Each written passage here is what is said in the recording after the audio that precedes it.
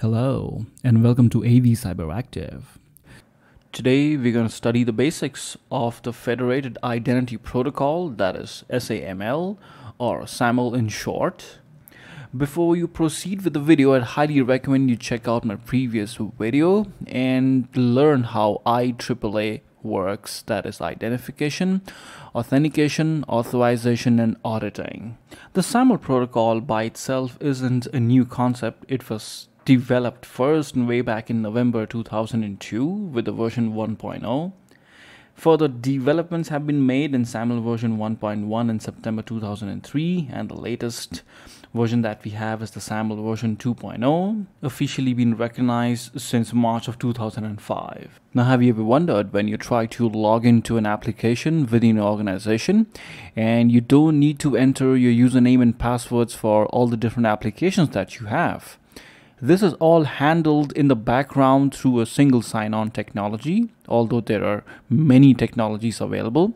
Today we're going to talk about only SAML, that is Security Assertion Markup Language, that works on an XML-based assertion.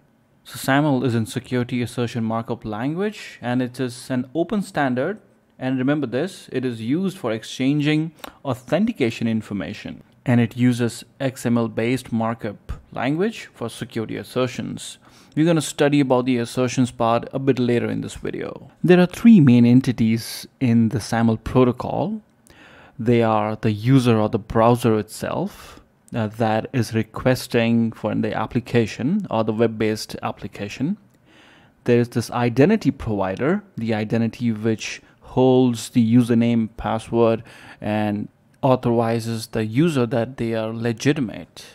And then the third one is the service provider, who has the actual application or which is hosting the actual service or the application. Now, for the user to access the application, the identity provider must first pass on a token to the service provider.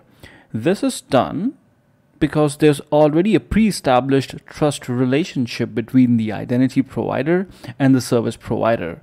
This has to be done not just in time, but even before the entire SAML or SSO process is validated. In the first step, the user agent or the user's browser is first authenticated and sends their username and password to the IDP or the identity provider. Once it is authenticated, the identity provider generates a SAML assertion or a token. This token has a seal of approval from the identity provider and its own signature.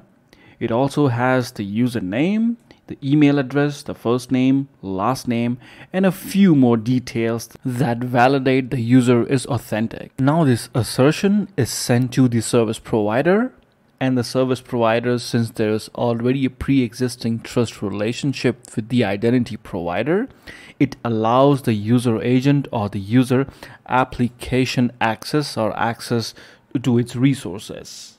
Now, this is where all the magic happens. Since the user is already authenticated and authorized to access certain applications, the same token can be used to access other service providers or other applications. This is how the user gets a very seamless experience and doesn't have to log in again and again to different applications if they have or they maintain a different database of username and passwords. Just signing in once gives them the ability to single sign on into different applications. Since this makes it very easy for the user to log in and ask for resources from different applications, exploiters or threat actors would also like to use this as an exploit technique. We shall discuss two most commonly used attacks against SSO federated identity. Number 1, XML injection.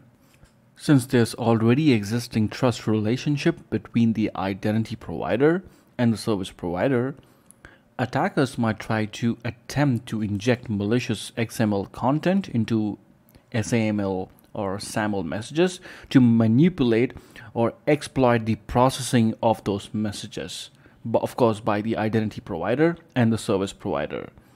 To help mitigate this, you would have to do a proper input validation and output encoding.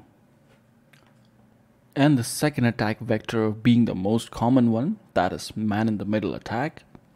An attacker tries to intercept the communication between the identity provider and the service provider. This allows them to capture and manipulate SAML assertions. If the attackers get hold of the SAML assertions or the XML, the data which is being transmitted, they might be able to intercept the data if it's in plain text and manipulate it so that the service provider reads it as if it's coming from a legitimate user, and allowing them to capture or manipulate SAML assertions. To mitigate this, encrypting the entire channel, like encryption and secure channels like HTTPS, can help mitigate this risk.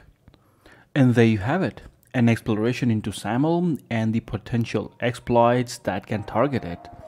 While SAML is a powerful tool for enhancing user experience and security, understanding its vulnerabilities is also crucial to mitigate its risk.